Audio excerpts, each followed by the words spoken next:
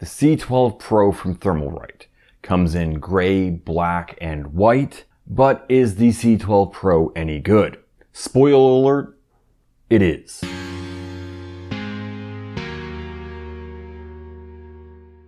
What's up everyone, Eric here and welcome to Hardware for Gamers.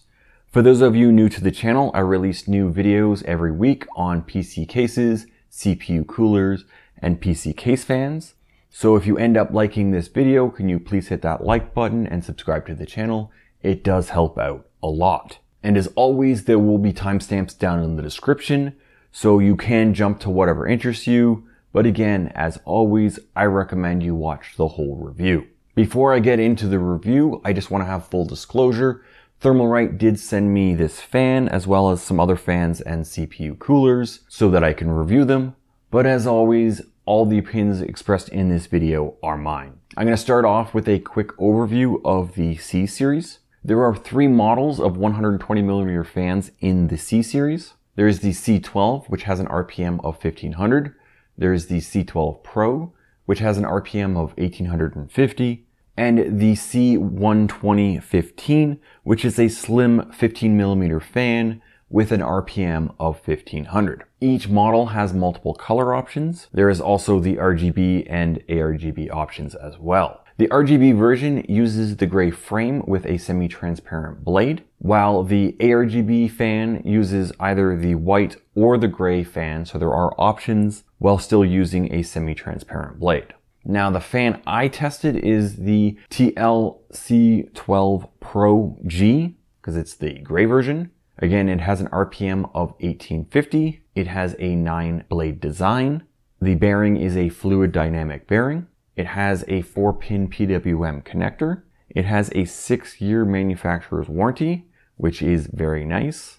There are the 3 color options, and I would like to add the Pro does not have the RGB or ARGB options. And the MSRP is $20 USD. Now, before getting to the results of my testing, I wanted to be very clear. All this testing is based off of a sample size of 1, so this may not be the exact performance you'll get, but it should be relatively close. Starting with the PWM range testing, at 100% PWM, this C12PRO has an RPM of 1960, and when I drop the PWM down to 0%, this C12PRO has an RPM of only 370. So this fan does have a very good RPM range. Okay, moving on to the standardized testing. If you have any questions on how I test the fans, please check out my fan testing methodology video. I'll have a card along the top and I'll also have it linked down in the description. And that should answer most of your questions. Starting with the dBA and RPM testing. At 4 volts, the C12PRO had a dBA of 32.1 and an RPM of 775. At 6 volts, it had a sound level of 32.4 and an RPM of 1130. At 8 volts, the dBA went up to 34.6 and had an RPM of 1430. At 10 volts, the sound level was at 37.9 dBA and the RPM was 1715. And finally, at 12 volts, the dBA went up to 42.3 dBA with an RPM of 1940. Now the sound recordings at each of those voltages.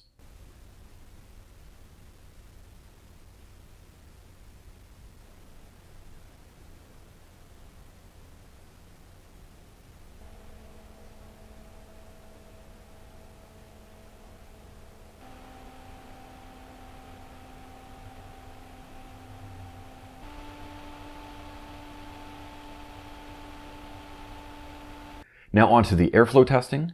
I left the dBA numbers up on the chart for your reference. At 4 volts with no obstructions, it had an FPM of 185. With the meshed panel, it had an FPM of 155. And with the covered panel, it had an FPM of only 40. Jumping up to 12 volts to save some time here. With no obstructions, it had an FPM of 580. With the meshed panel, it had an FPM of 535, and with the covered panel, it had an FPM of 225. Moving on to the CPU cooling performance. At 4 volts, the average CPU temperature was at 82.8 C. At 6 volts, it was at 76.9 C. At 8 volts, it was at 75.2 C. At 10 volts, it was at 74.1 C. At 12 volts, the average CPU temperature was 73.4 C. Okay, I'll be comparing the ThermalRight C12PRO to the Arctic P12 PWM PST, the UpHere NT12044, and the PureWings 2 high speed. Now, when comparing the C12PRO to these other fans on this dBA chart, it has a pretty similar dBA to the UpHere and Be Quiet fans, but as you can see, the Arctic P12 is a fair bit quieter. Now, for the airflow, with no obstructions, the C12PRO moves a good amount of air at all voltages, even beating the UpHere fan at 12 volts. Now, when comparing these fans in the meshed panel testing, things don't really change too much. But the C12PRO is able to maintain more of its airflow than these other fans. In the covered panel testing, things do change quite a bit. There is a large FPM drop across all the fans. The C12PRO manages to close the gap between it and the UpHere fan even more. Moving on to the CPU cooling test, at 8, 10, and 12 volts, all the fans perform well, which is to be expected. Okay, moving on to the 34 dBA testing. So having all the fans noise equalized to 34 dBA or 12 volts if the fan doesn't make it to 34 dBA.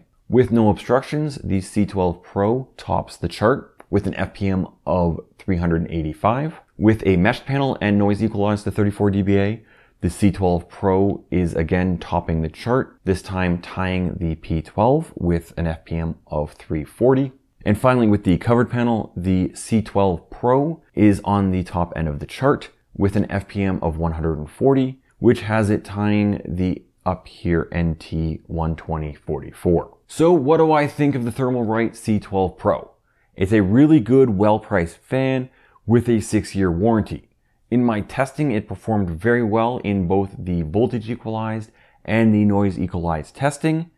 The optimal RPM is around 1000 to 1700 RPM, a little higher than 1700 RPM. It gets a lot louder and it kind of starts dying off below 1000 RPM. So that 1000 to 1700 RPM it is very good at in the performance to noise. The C12PRO really could go anywhere. It has both the airflow and the static pressure to do whatever you need it to do. But the best place for it would probably be for a CPU cooler / radiator. So it is nice that ThermalRight does offer different colors, so that gives you the option if you want to, you can color match it to your system.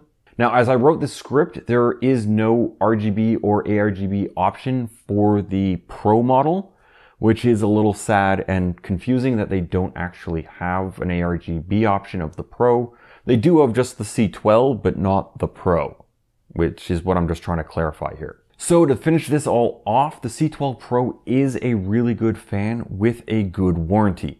The C12PRO closely matches the UpHere NT12044 in the performance, but unlike the UpHere fan, the C12PRO actually has a warranty and a 6-year warranty, so that's like a really nice warranty. And in all honesty and fairness, based off the fans I've tested so far, the best buys are the C12PRO and the non-Pro version, as well as the Arctic F and P series fans.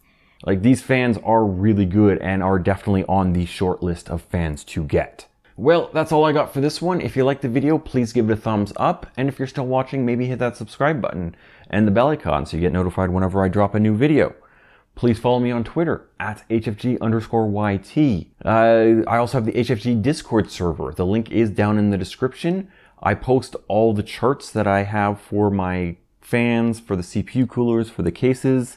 They're all up on the HFG Discord server. Now, you will need to be a member to see them, but all you have to do to become a member is agree to the server rules. It is that simple. You might want to check out these videos here. They should be along the same lines of what you just watched. And as always, thank you very much for watching, and see you next time.